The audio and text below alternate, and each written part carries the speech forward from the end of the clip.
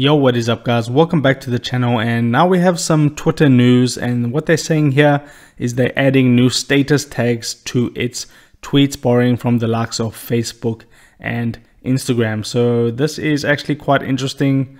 Don't think it'll be that useful to me, but you may like the idea of having a status on Twitter. I just mainly go onto Twitter just to browse the feed. Don't really tweet that much, but you can see a little picture of it here. It says vacation mode for this specific user, and then it says, I don't know if I can make this bigger.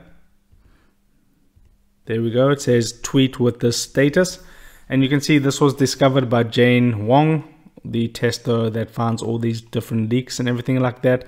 So you can see here's the tweet with the image, and at the top it's got a palm tree and it says vacation mode. So if you're on vacation and you tweet that with that on, people will know.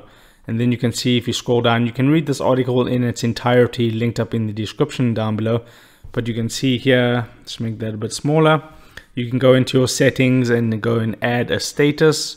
So let me see, these are probably ones that Twitter gives you.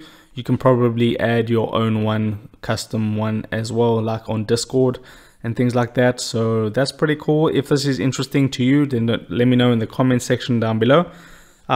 Personally haven't seen this on my Twitter yet, but they do say in this article that they were testing something like this all the way back in 2018, 4 years ago.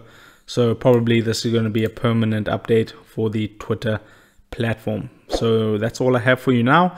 If you like this video, then drop a like onto it and subscribe for more, and I'll see you in the next video. Take care.